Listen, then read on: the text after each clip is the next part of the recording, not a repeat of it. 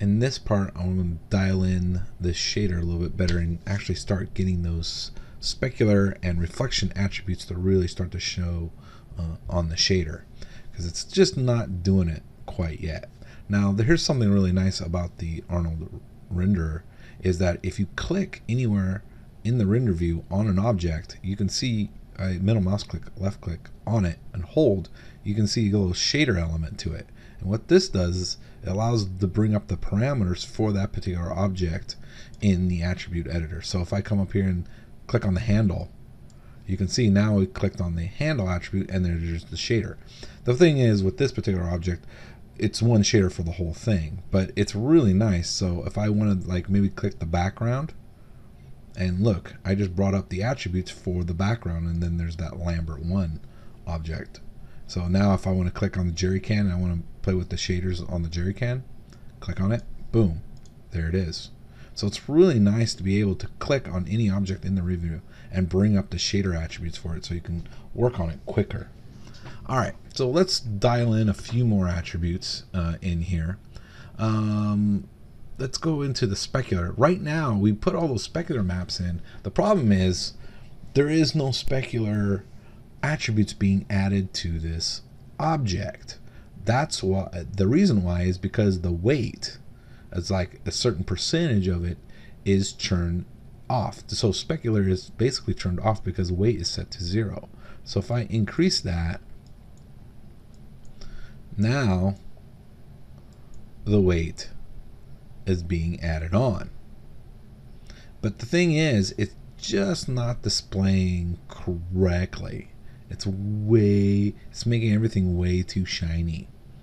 So you could sit here and kind of tweak the weight until you get something that you like, but it's still not going to display correctly.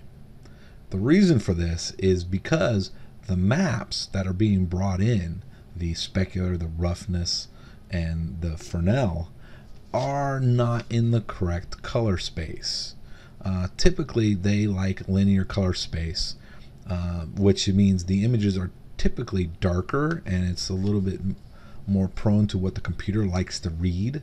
But for to be able to display the images correctly for screens or monitors, there has to be a boost in value to those textures to be able to display. The problem is the boost in value is being added to the maps and then being translated back into Maya and then back into Arnold, which gives us the incorrect specular controls or specular look that we have right now.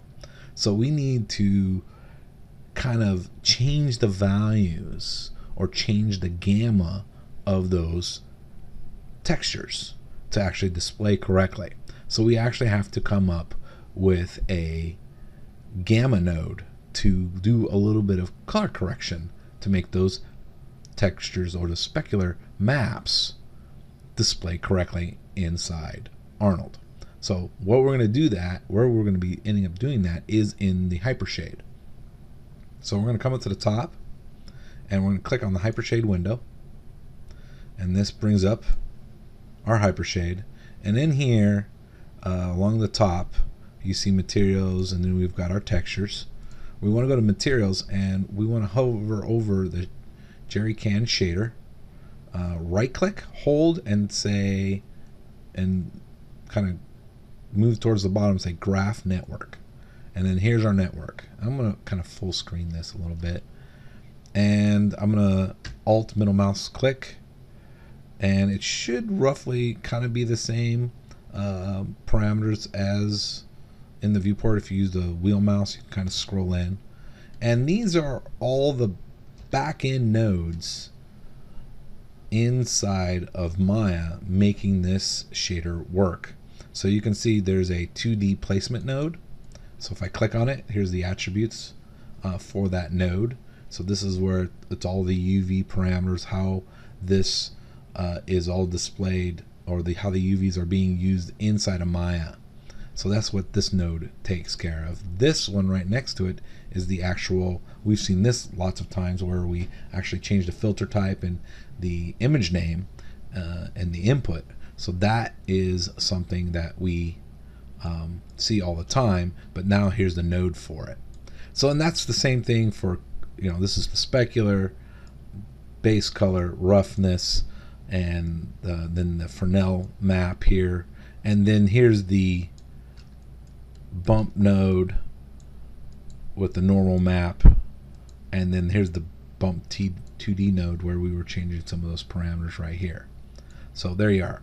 So that's what this is, and it's all getting put into the Arnold standard shader, and it's going into its proper channels in here. So what we need to do is we need to find two textures in particular and add a color correction to that, and we're going to use a gamma node for that color correction. So what we're going to do is we're going to move your cursor into any blank area, hit the tab key. So press the tab key, it brings up a window, and then start typing in gamma, and then what you want to do is you want to select gamma correct. So this is going to be a gamma correction is what this is. So you can click on that and then hit enter, and it brings up that node, and it gives us some input values.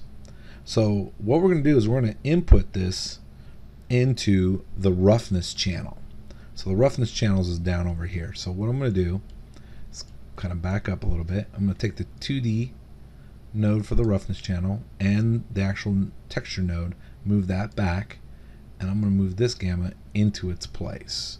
So we're getting these nice little rows here, is row 1, row 2, row 3, row 4. Just makes it nice and organized. And there's this little line that's taking it from the alpha and connecting it into the specular roughness of the shader. I want to select that line and hit delete, and it gets rid of it. And what I want to do is I want to take the out color of the roughness and put this into the value of the gamma. Click it. Boom. There it is, and made that connection now. And then I'm going to double click or click on the gamma node, and here's the parameters for the gamma node. Right now all the settings are set to 1. So each channel or each box in here corresponds to a different color channel. First one is going to be red, second one is going to be green, then the last one's going to be blue, red, green, and blue. So we're correcting all 3 channels all at the same time here. And what we want to do is we want to drop the value of this gamma to about half. So we're taking the values and making it darker. So we're going to go to the first one, type in 0.45, and you would think, why don't we just type in 0.5? Well, we're actually taking a certain value of an inverse of 2.2, or a gamma of 2.2, which basically means that is the color correction value that textures display at. So like this texture right here, if I just make it a little bit bigger, for this texture to display correctly on our monitors, there is a color shift applied to this texture, and that's a gamma of 2.2. So that's, for every texture that you see, there's always that color shift. This is a sRGB color space, and that 2.2 gamma is applied to every texture that you see, all the textures on the internet, all that. The problem is the computer doesn't really see it that way. It sees it in a linear color space where gamma is set to 1. As you can see, when we first defaulted into gamma, everything was set to 1. Let's bring this back up. So it's actually darker.